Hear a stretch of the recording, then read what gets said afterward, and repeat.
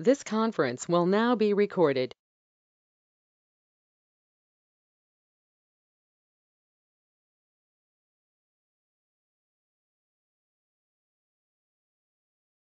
Fine, yes, we'll get started. Okay. So there were a couple of questions sent to me. I thought it will be common for everyone. So probably first few minutes I'll go over the questions, and then we'll get started with the session. Okay. Let me go one by one. Let me take the questions.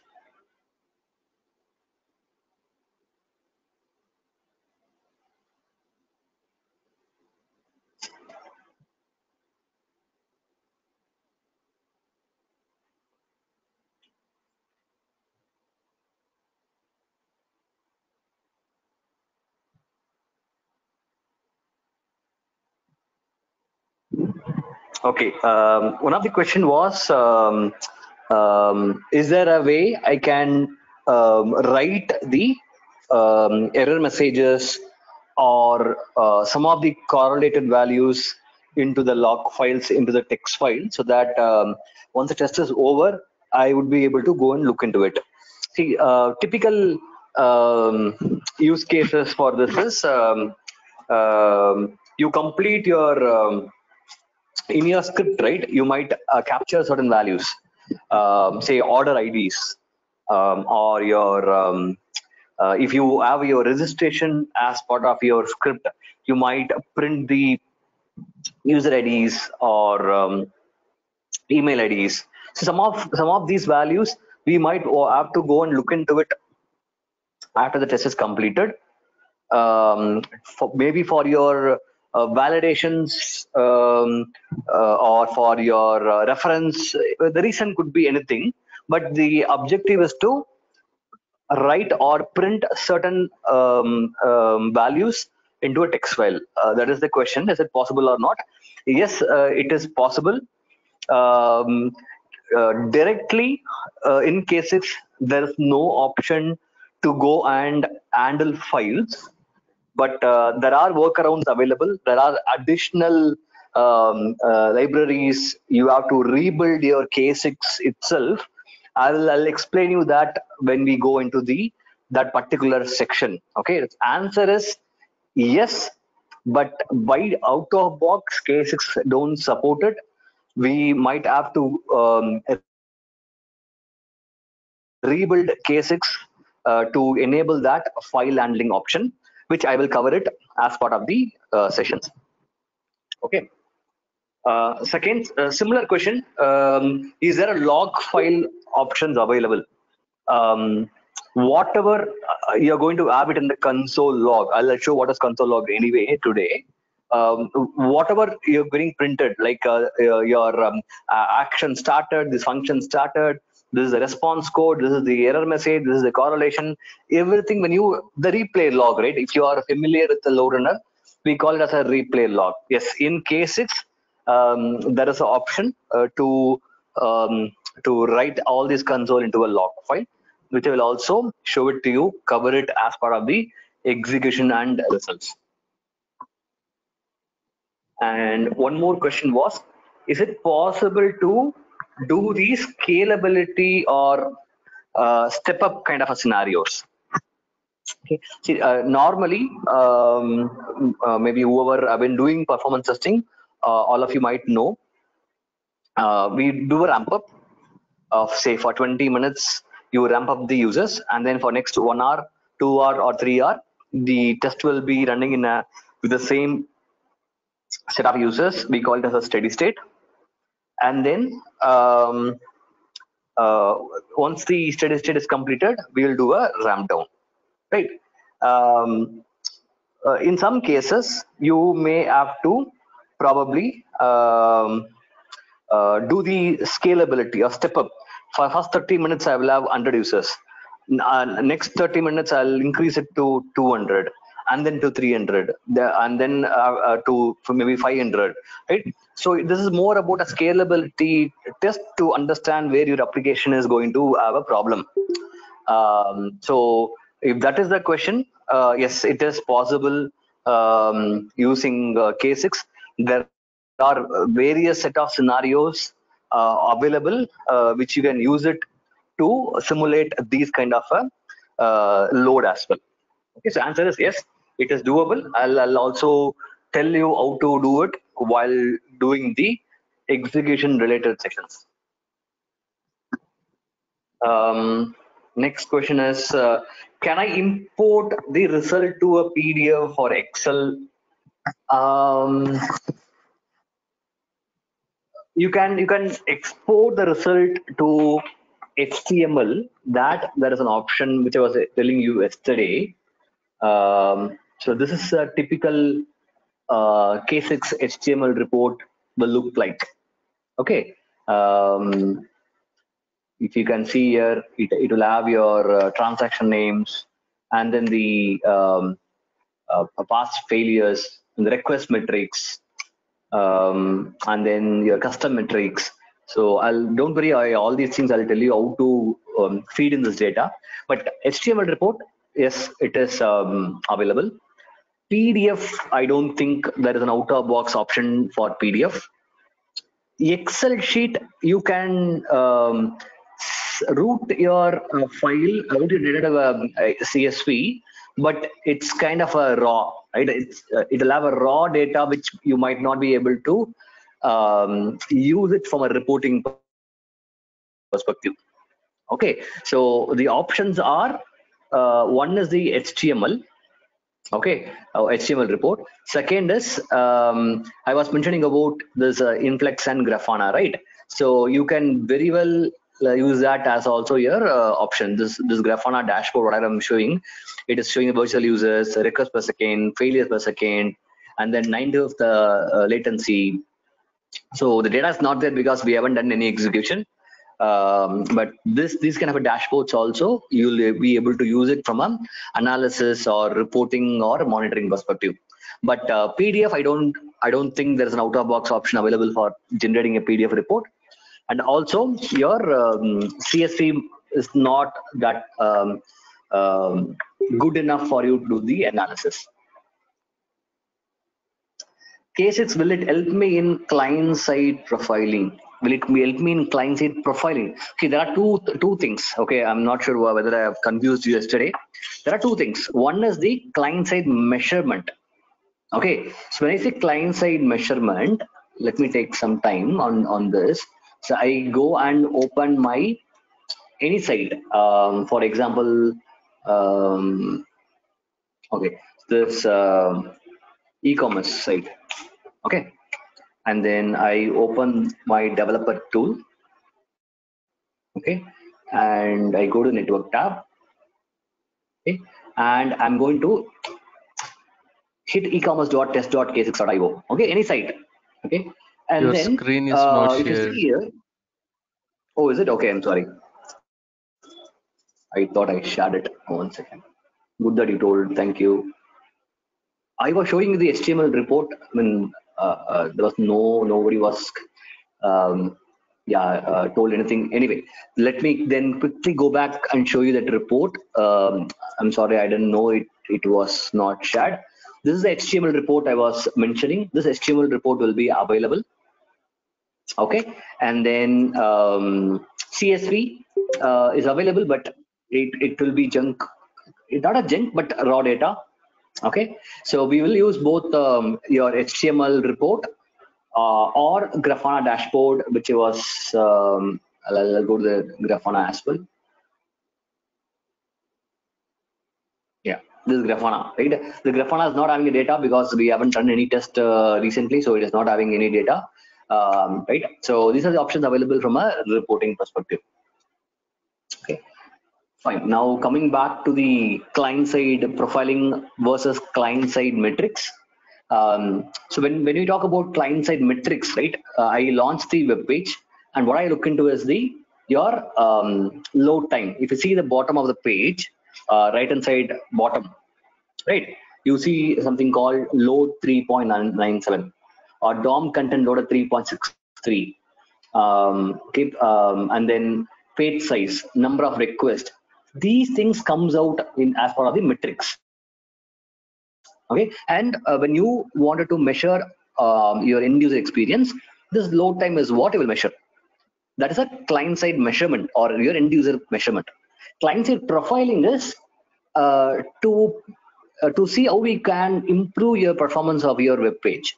Okay, there you will go and look into whether the JavaScripts are minified, whether the compression is applied, whether the caching is implemented or not, whether your images are properly compressed or not. There are a lot of things you will look into it when it comes to profiling. What we are trying to do with the K6 is client-side measurement, end user experience measurement. Okay, for example, if I go and show you that report, okay, if you come down, there's a custom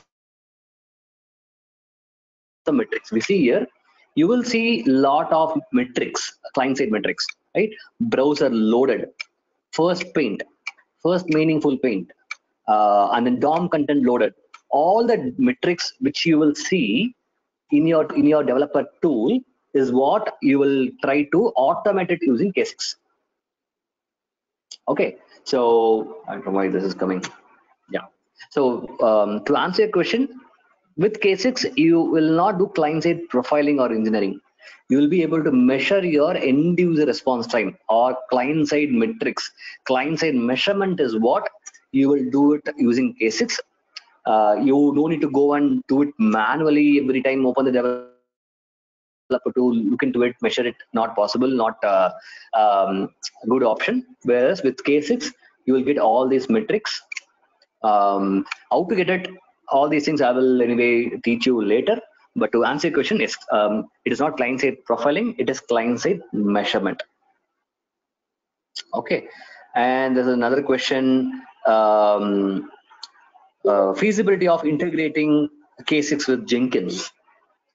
Like any modern tool, one of the important option or important capability is to execute these things in a pipeline in Jenkins kind of a tool, right? Instead of you running a test manually every time, your project team will have a pipeline where code commit will happen, and then build creation will happen, build deployment will happen, and then functional testing, some smoke testing, some security testing, and then your performance testing, which means K6 or Jmeter or LoadRunner, you should be able to execute those in the Jenkins. So yes, K6, you will be able to execute K6 from Jenkins for sure. Okay, so absolutely that's a feasibility. Okay, final question. I'm new to performance testing. Will this course help me? See, if you have been working in other domains, functional automation or other testing, or you're new to performance testing, see, you have to start somewhere, right? From a tool perspective, you have to start somewhere. You have to start with LoadRunner or Jmeter or K6. If you don't have a specific requirement, say if you're not going to work in any project immediately where Jmeter is going to be there or LoadRunner is going to be there, if at all there is an immediate requirement where you're going to work for Jmeter or LoadRunner, then obviously you have to go and learn that particular tool.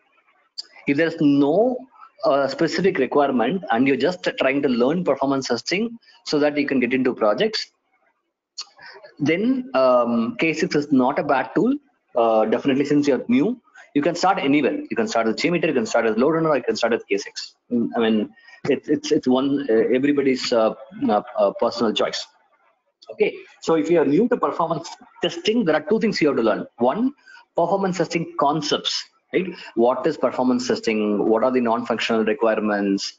So there are a lot of things you might have to learn as a separate track. And then comes your tool part, right? So this will help you from a tool perspective, but from the performance testing concepts, you may have to probably look for some other material or look for some other way of getting those experience. Okay, so it depends. Answer is it depends. If you don't have any specific objective, if you're new to performance testing, you need to pick any tool as to get started. So there is nothing wrong in learning the K6. Okay, Yeah, those are the questions which I have got from few of you, where I have also answered them directly in the WhatsApp. But I just wanted to, those are common questions, so I thought I'll read out these questions along with the answers. Okay, perfect. So now, yeah, we'll spend some time today. Not a lot of time, because still people are registering. Some have joined. Those who have registered have joined today. Some not joined. So we'll not go bang today. Probably from tomorrow we'll go into a complete session. So today what we'll do is we'll start with the components, right? What are the components that you would require to be installed? So let me go to the drive, my drive. So once you're registered, right, you will get access to the Google Drive. Yeah, this one. Here, once you get access to the Google Drive, go to the softwares. Okay, in the software, to begin with, download the K6, download the VS Code. Two things it is required. Okay, K6. This is an MSI installer, so you just double click, click, it will get installed. Okay, same way VS Code also, no magic, no complexity, just execute the VS Code, you will get the Visual Studio Code as well get installed.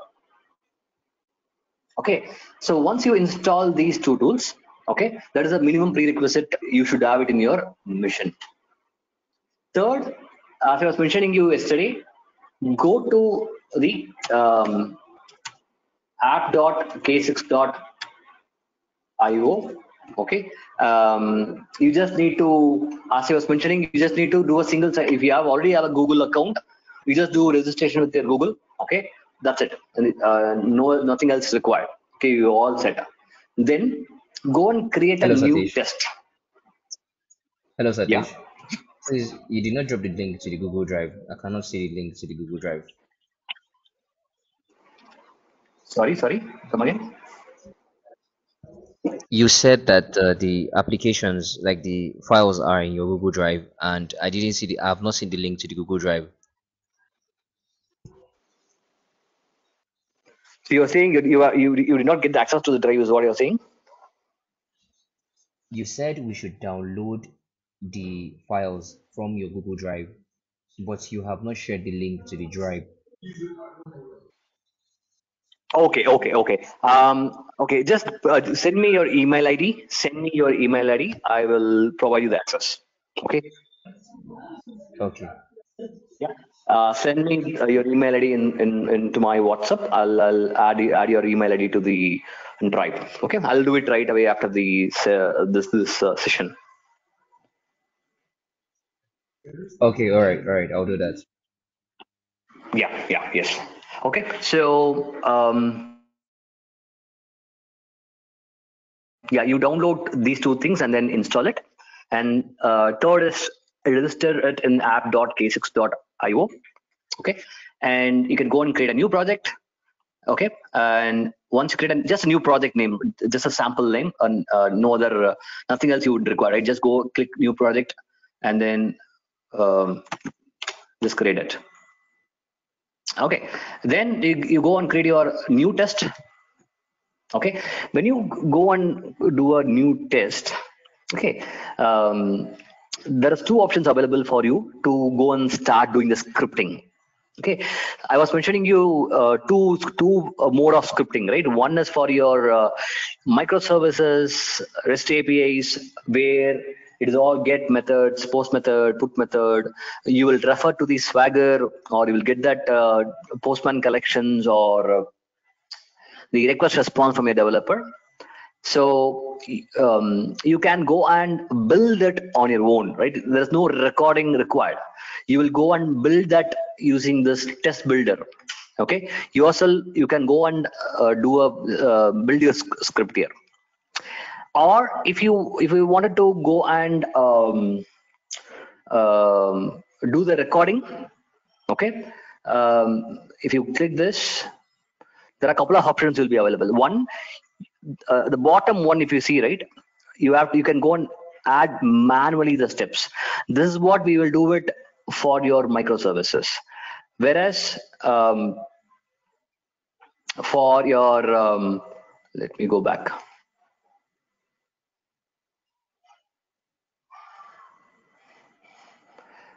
If you want to go and record it, you'll use the recording scenario option. Okay, so which means even though if you're not going to use app .k6 cloud for executing it, you can definitely use this portal for constructing your script. You can use it as an additional editor. Okay, you will use Visual Code, but on top of that, you will get help from your K6 UI, K6 web portal for starting your scripting. Okay, for example, right, I'll go and manually do a get call. Let me open my Swagger. I'm just going to quickly walk you through how this setup is going to work, how an handshake between your K6 cloud and Visual Code is going to work from a scripting perspective, from a component perspective. Okay, let me go and take the Swagger. Okay, this one. Okay, so in the Swagger, I'll just take a very simple example of get call. Get /pet/pet id. So this is going to provide me the pet details. We're going to provide a pet id, right? Get pet id. So I'll just try this out. I'm going to give, say, 100 and then execute it. Okay, so what I get is the 200 response body. 200 is a response code, and I get a response body here, and there is a request URL. Okay, and then I could able to see the headers. Okay, so this is a sample get call in my requirement document, which I will use it for my scripting. Okay, so what I'll do is I'll just go and copy this URL. This is my URL, right? This is my get call URL. I will go to the app.k6. I'm going to say get pet is my, I just name as request. Request name is get pet. And then is it a get or post or put? It is a get. And then I'll go and paste this. Okay. And then the headers. Okay.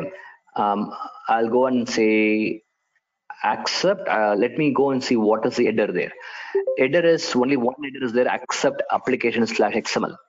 So I'll say accept and then drop down application /XML. Okay, done. If there are multiple headers, you can just keep adding those header. Whatever you see it here, you can add this header, right? Yeah. And then nothing else is required. Maybe, for example, if you want to do a check validation, right? I can just go and say, we'll do it in detail anyway. I'm just giving you the just an overview of how the setup is going to work. I'll say I need a HTTP code validation equals to 200. My HTTP code has to be 200. That is a normal validation that we keep it for any services, right? It should, the HTTP code should be 200. Okay.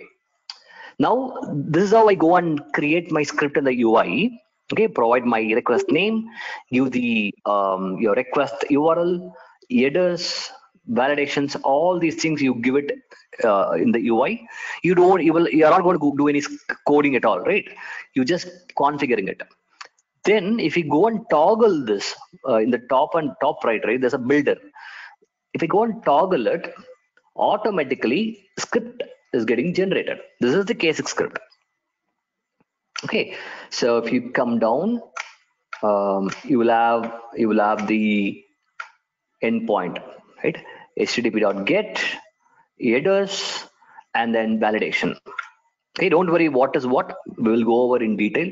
Okay, so basically your scripting will have some import, and then it will have some details about where to run this test, your load generators, and the scenarios like what is the number of users, duration, ramp ups, and then comes your actual action. right? So a typical a case script will have all these things. Now what you will do, now you have a reference script created, right? You haven't done any coding at all. You haven't done any lines of code at all, right? You are using the app.k6 to build you the script. Now copy the script, copy it.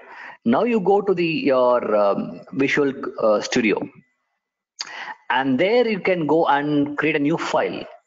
Say I'll say get pet store id .js.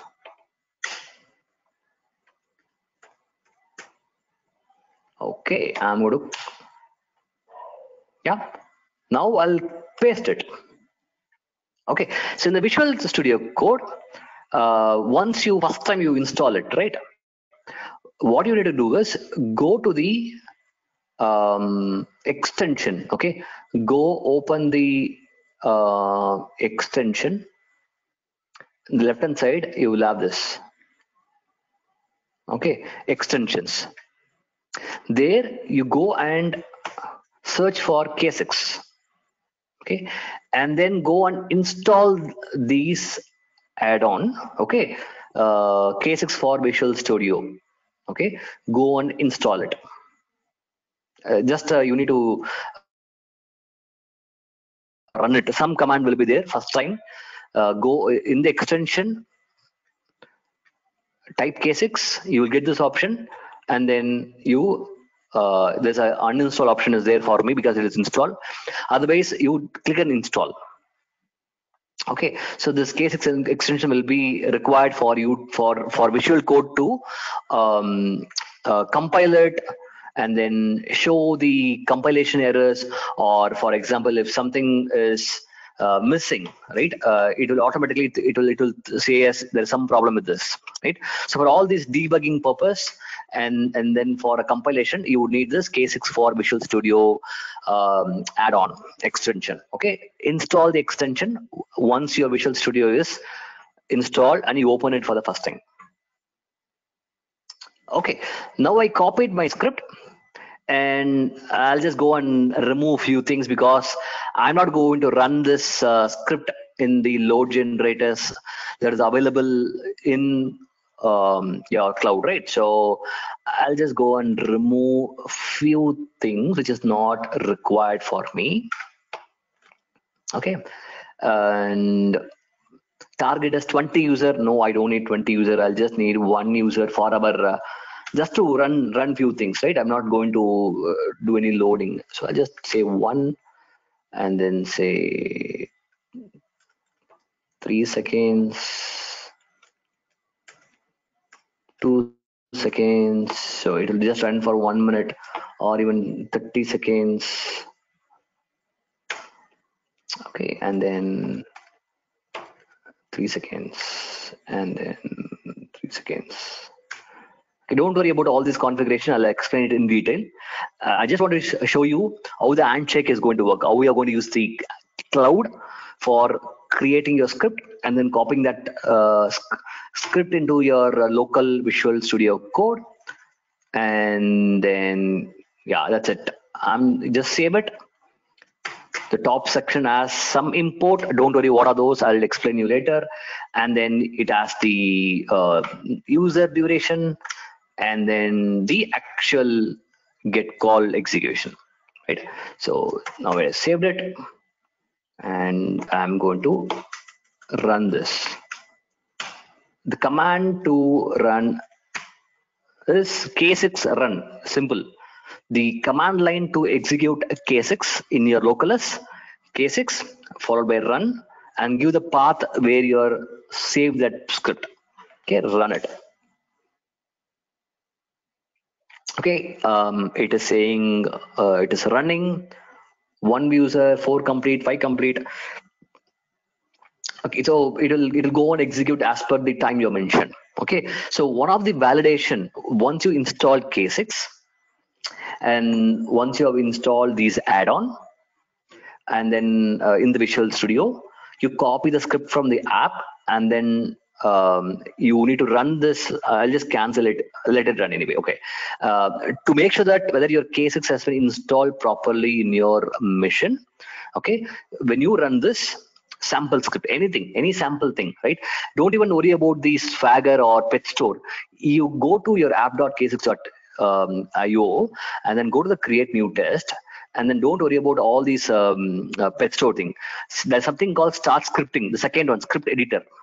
Okay, for you to do a very quick validation, go to start scripting. Okay, it will provide you a very simple URL. You don't need to do anything at all. Okay, this script you can copy it. Okay, this script you copy it. Okay, and then paste it here. Remove the just remove this what is that, this load impact, this alone you remove it. Okay, because we don't want this to get executed in somewhere in the cloud. No, we don't want, right? This alone you remove it and then just execute it. So this will tell you that yes, K6 is installed properly in your machine. Yes, it is running my script. For you to validate whether K6 is running properly out in your machine, copy the script, paste it here, and then do a K6 run. K6 run your script file. Okay, so this is how you do a handshake between you construct your script in the app.k6. Okay, and then generate the script and then copy the script and then execute it in your local. Okay, yeah, there are much more than that is what you will do it, but this is the initial validation for the bare minimum prerequisite, right? Even for you to learn it as part of the sessions in your laptop, install Visual Code, install the add-ons, install K6 in the app.k6.io. Just generate a very simple script, copy it, paste it here, remove the load generator configuration, and then execute using K6 run. It should run.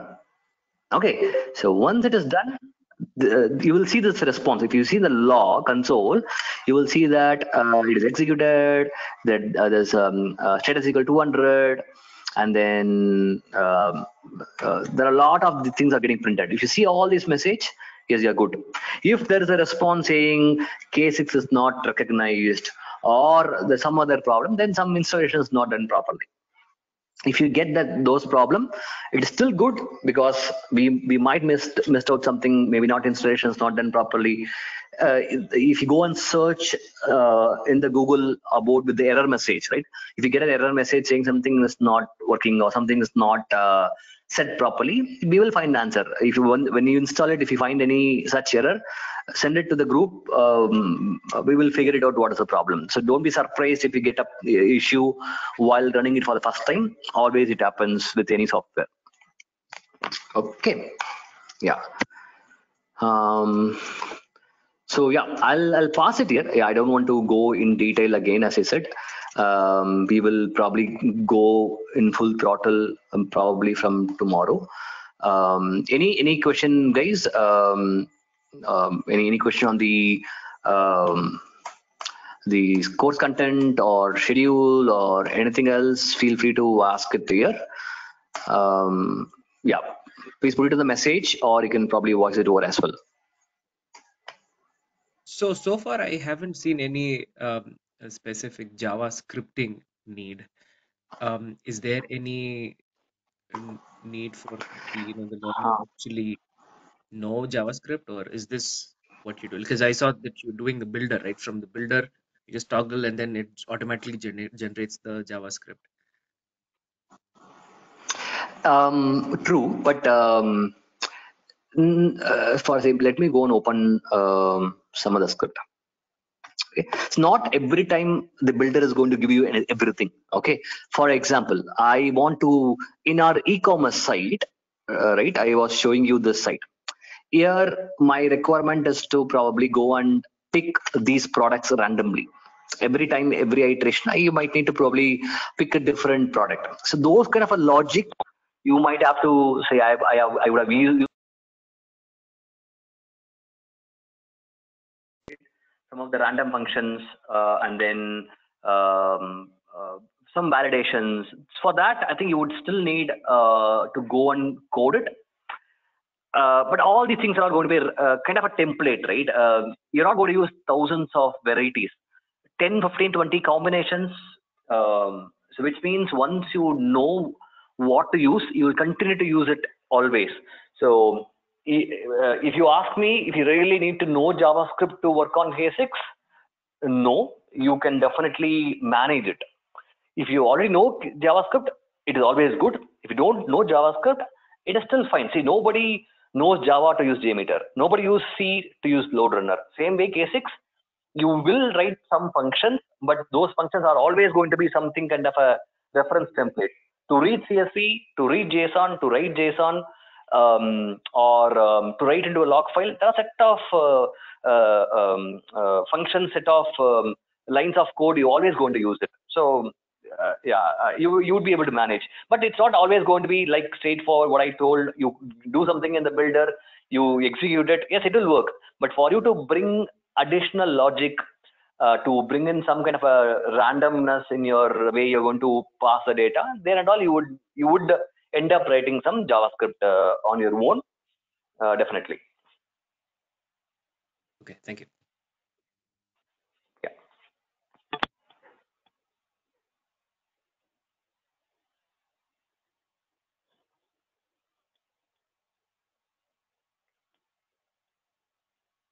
Okay, fine, guys. If you still have any questions like yesterday, you can definitely drop a message to me. I will try to answer you directly, and also we'll discuss that in the call. And anything related to the payments or payment related questions, you can definitely reach out to the Kumar sir, and he will be able to help you out.